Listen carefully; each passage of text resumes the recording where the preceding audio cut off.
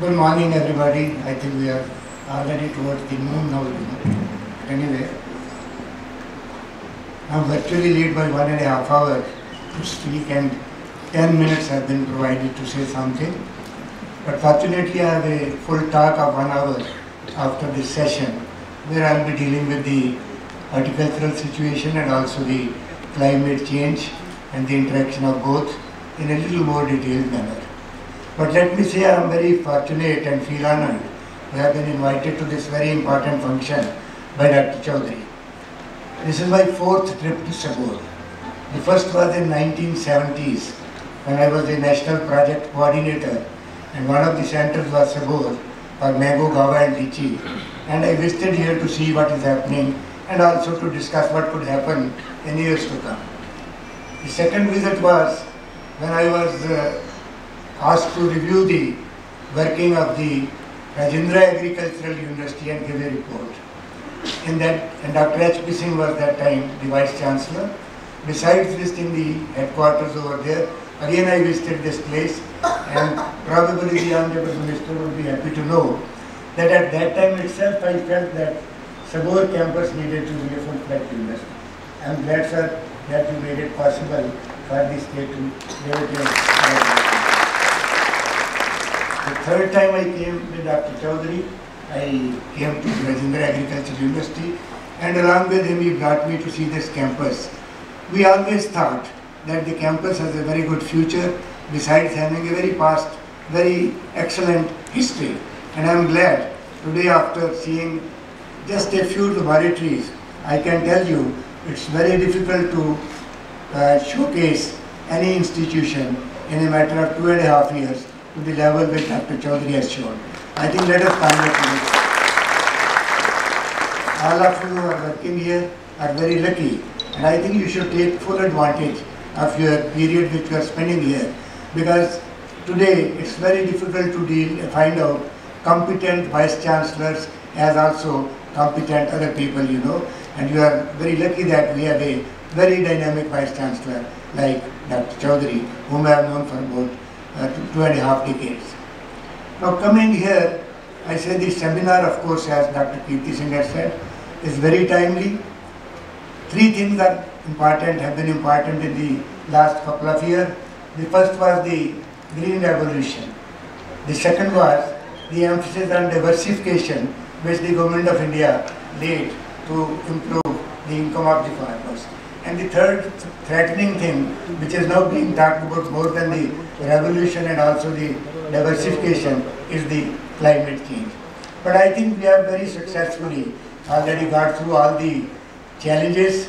The green revolution, which was a challenge in the early 50s, we successfully, the food scarcity, which was a challenge in the early 60s, we successfully mounted that, and the green revolution was the result of our efforts during 60s and 70s.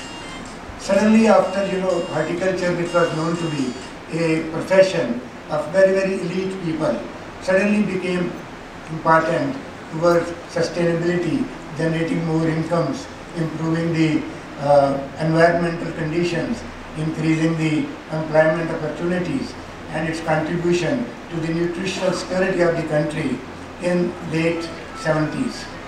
At that time, there was not much. The science of horticulture was right in its initial stages. Much of the technology was not available.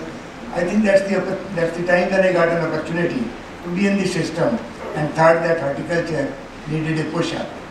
There were 3 drivers of development of horticulture at that time which we thought should be taken into consideration. The pattern was the same as that of the Green Revolution. I think the 3 drivers was good financial allocations, creation of good infrastructure, and generating of technology which is responsible for high production. I think three things, they happen very significantly. As far as the financial allocation is concerned, we will be happy to know that the financial allocations from 6th plan, which was 7th plan, which was 25 crores, in 11th plan, it was 15,000 crores. And I share the credit for that because I was chairman of 3 plan periods of the Planning Commission to develop the national plan for horticulture for the country. And the type of funds which we projected were virtually out of the box. In fact, the Planning Commission also thought that we were going out of our sphere to project several thousands of crores of rupees, but ultimately the allocation was proportionate to what we did. That was the first thing. The second thing was, we were very much keen that there should be suitable infrastructure. We had only 4 or 5 institutions in horticulture in the country under the government of India. We created 22 institutions. Virtually every crop which has an importance in the country, both for fresh production, also for export, or for processing purpose, we created a national research center. Today we have national research centers on citrus, we have on grape, we have on banana, we have on onion and garlic, orchids, medicinal plants, mushroom, everything. You talk of anything which is important in horticulture, and we are having a very sound program of research on these crops in the country, a network, and I think it has become the envy of all other disciplines that such a network could have been created in the discipline of horticulture. Third is the technology. I think a lot of technology has been developed already, a large number of varieties, several hybrid varieties in vegetables, varieties in flowers, fruits and vegetables, technologies in propagation, technologies in production, new technologies like protected irrigation, high density planting, then also canopy management, micro irrigation, fertigation, you talk of anything, disease detection. I think there has been really a revolution of technologies which have made the horticulture more and more technology dependent, and the development which has to take place in years to come is not going to be merely by people who love horticulture, but by people who would like to make use of these technologies in the improvement of horticulture crop production. Coming to the third thing, there have been several threatening issues when crops like horticulture have been developing. I think one of the important issues which continues to affect the production is the planting material. Unfortunately, despite our effort on planting material, several initiatives, several seminars, lot of money having been spent, our position is not very sound. I think first is that our nurseries are not accredited as is required by the Government of India. Second is, even today, it is unfortunate that several states continue to buy plant material on quotation, which does not really result in knowing even the identity of the plant and ensuring the quality of the material, even whether the variety which we are buying is also the right one or not. So I think one of the important aspects which needs to be given importance by every state continues to be the planting material. Today we saw the micro irrigation facility at the university. We were very much impressed by the achievements made in a short time. A building has come up, there is a laboratory, there are the hardening chambers, and then there are lakhs of plants which are available. And as I understand already, 4 lakhs of plants have already been distributed among the farmers. This is a very, very significant achievement. In fact, 3 things combined, that is a micro propagated banana, micro irrigation and fertigation, have revolutionized banana cultivation in Maharashtra state.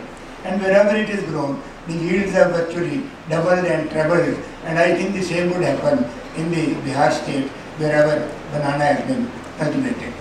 So the point I was making is that planting material is one of the important aspects which needs to be continued to be given some attention.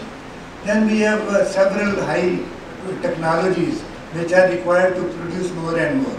And there again, we have to see that the yield pattern which in our crops happens to be comparatively much lower than what is potential has to be increased through the technologies which have been developed.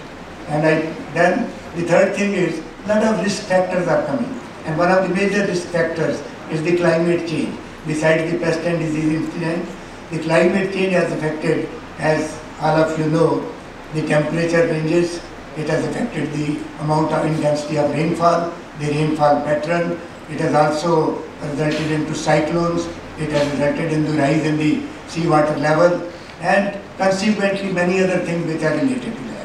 And I think it is necessary, of course, currently much research is not being done on this aspect, but then observational things are available, which I'll be talking in my talk later. I think we have to work more and more on this aspect, be vigilant about the effects of, adverse effects of climate change, and then, sensitize our people, both public and even the government officials, to the changing situations which are affecting our crops, changing climate pattern, so that in future we are ready to face this important challenge and we can save our crops from the climate change or the effects of climate change. In India, particularly when the agriculture is one of the basis of our economy, of a large number of farmers, maybe over 70%, I think it's necessary that the ravages of climate are taken care of. One of the important aspects to take care of on policy level would be the insurance of crops, in which aspect, particularly in horticulture crops, we have not done much. While in other crops, the insurance is working well, I think there is need to develop modules of suitable insurance patterns where both the companies which launch insurance and also the farmers may take insurance, both are equally benefited.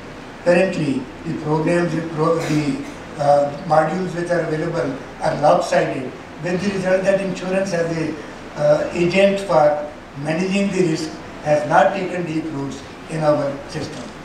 Similarly, there is need for developing varieties. Again, I'll give details later on. I think there are several initiatives which are required to be taken.